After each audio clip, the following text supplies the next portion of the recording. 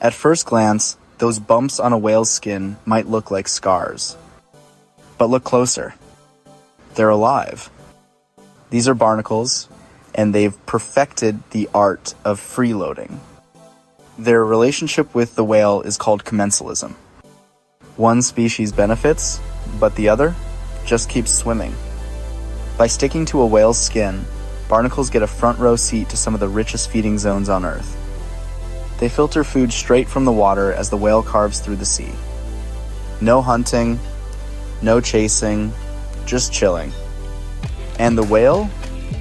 It doesn't get food, it doesn't get hurt. It just becomes a living island.